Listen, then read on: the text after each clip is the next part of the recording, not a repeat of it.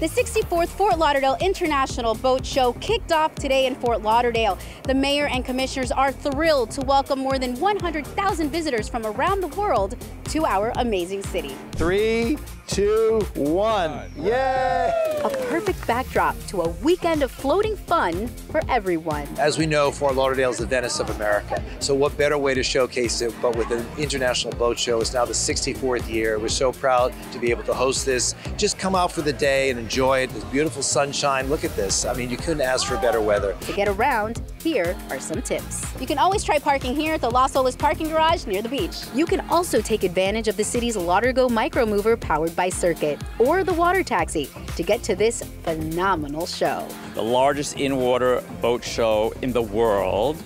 We'll expect over 100,000 visitors in a 4-day time. Big projects underway, including the redevelopment of the Las Olas Marina as a world-class destination for mega yachts, and the future vision for Bahia Mar will make the Fort Lauderdale International Boat Show even more attractive in years to come.